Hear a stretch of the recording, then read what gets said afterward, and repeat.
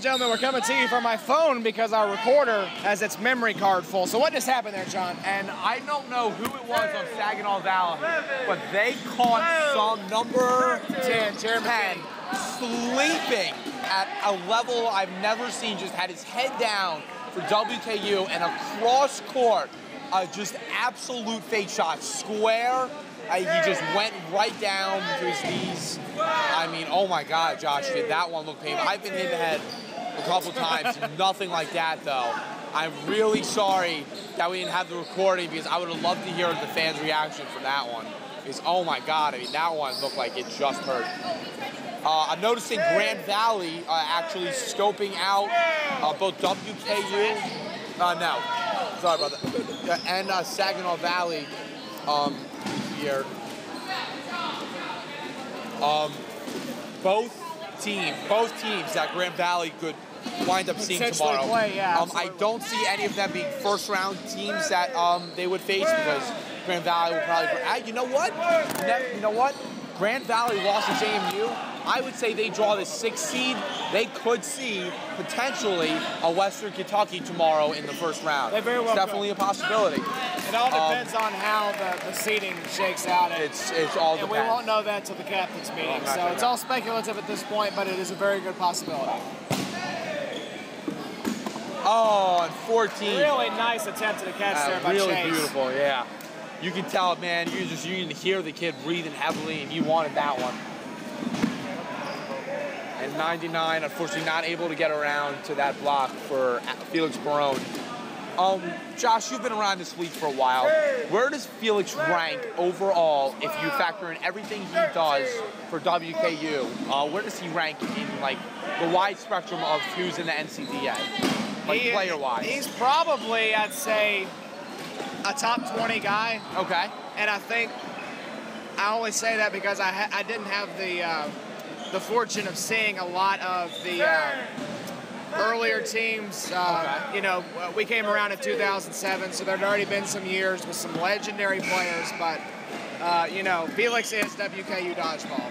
Felix is WKU Dodgeball. Absolutely. The heart he has, man, you can just tell he cares so much. And a great by number, Putnam?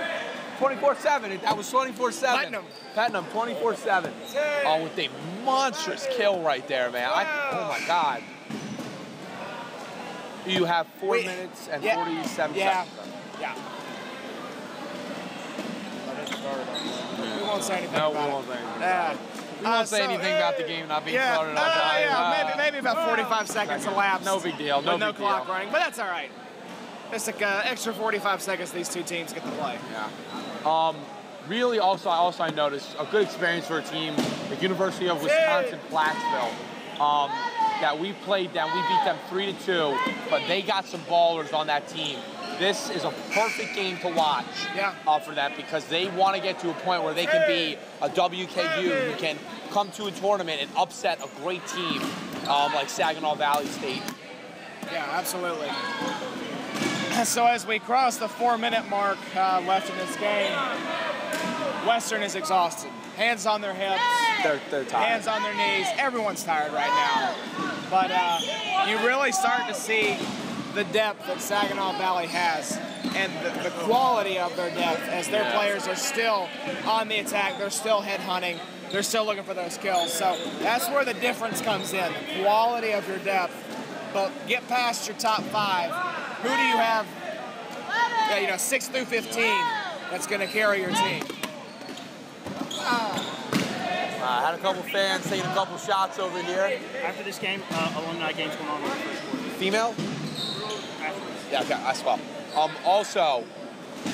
It was really interesting. I remember it was about a month ago, and it was a national preview, and it was written by, I forget who, but it was a bunch of people. And they did, I'm not sure if you go on the NCDA website a lot, Josh, but it said, like, every team's, like, weakness, X factors, and everything. And I remember for SVSU, it said their weakness was their depth. Which is interesting. Because that's what I see as one of their big strengths. Yeah.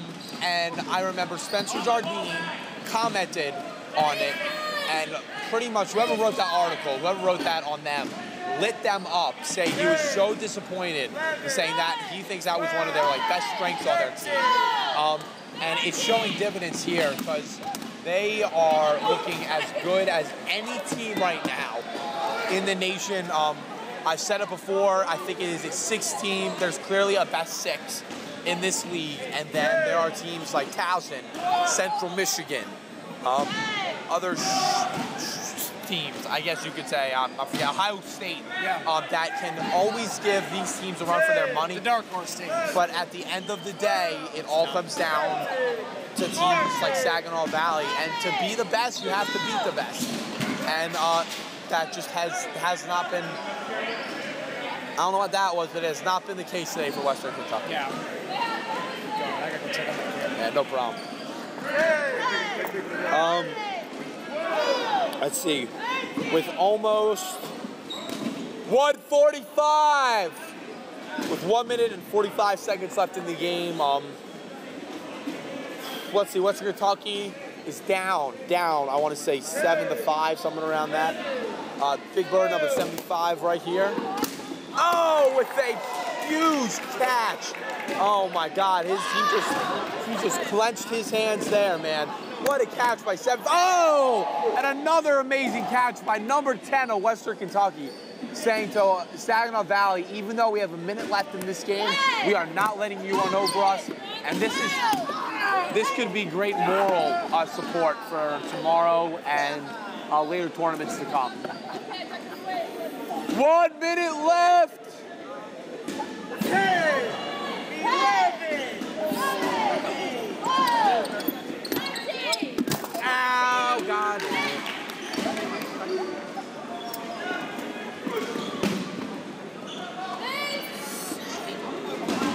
35 seconds. 35 seconds left on the clock. Now, keep getting. That's the game. I don't know what that took out, but it took out something. And kind of hit me in the face a little bit. What is it?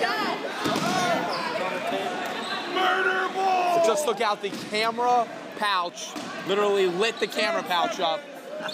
And had that been my phone or anything else, I probably would have been in serious shit. 4, 3, 2, 1. And that will be the game with Saginaw Valley taking down University of Western Kentucky University with a score of 6-1. It was Josh Reamer and John Shaw out, ladies and gentlemen. Oh no, I've been hit by bad.